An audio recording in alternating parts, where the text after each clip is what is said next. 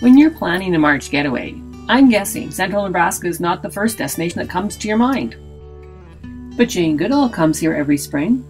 Why, you ask? Well, this is where one of the world's greatest animal migrations happens.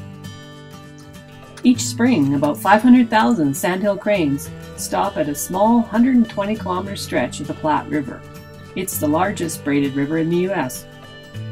It's also the halfway mark between the cranes' winter homes in the southern U.S. and Mexico and their summer destination in northern Canada, Alaska, and even Siberia. Each day the cranes visit farmers' fields to eat leftover corn.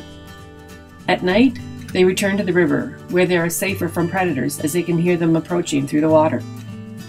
About 70,000 tourists come every year to see these cranes, generating about $2 million in economic activity each year.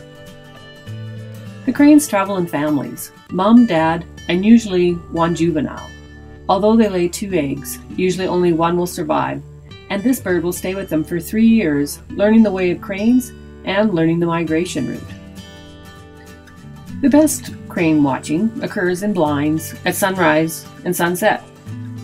It means I didn't get much sleep on this trip, but I got something a whole lot better. The chance to see the cranes gather in such numbers that their circling looked like a school of fish in the sky to me. Their calls got so loud, it drowned out everything but the wonder of being there. March break never looked so good.